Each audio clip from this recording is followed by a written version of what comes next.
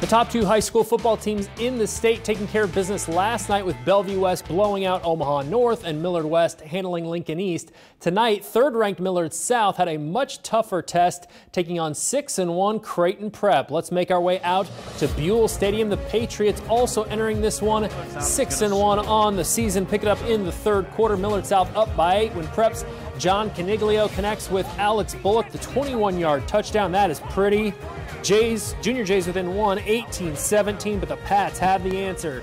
TJ Urban takes off, goes 51 yards to the house. He had 201 rushing yards on the night and a couple scores. Millard South up at that point, 25-17. In the fourth, more from the Patriots. Urban, the screen to Isaiah Harris, and he takes it the rest of the way, 75 yards to the house. Harris also rushed for 213 yards on the night, had 4 total touchdowns. Patriots pull away in this one, 46-23. Fourth-ranked Omaha Burke hosting Millard North, and the Bulldogs would be in for a fight tonight. The band would play on. Second quarter, Mustangs up 14-7. Burke's Reed Burke connects with Michael Payne III for the score, 14-14 heading into half. In the third quarter now, Burke is going to find Xavier Watts, who climbs the ladder. The Notre Dame recruit deep inside Mustang territory. Same drive on a 4th and 2. Burke's Jalen Roussel takes it in for the touchdown.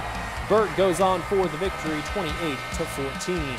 Class B number 1, Omaha Skutt Catholic hosting Gross. Let's make our way to Moylan Field for this one. In the first quarter, Skutt getting on the board early and often. Grant Deasing, 27-yard touchdown run, makes it 7-0 in favor of the Skyhawks early on. Head coach Matt Turman, definitely a fan of that. And there's our boy Matt Turman. Second quarter, Skutt's Grant Deasing once again, this time the 2-yard touchdown run. Skutt goes on for the victory, 47-6.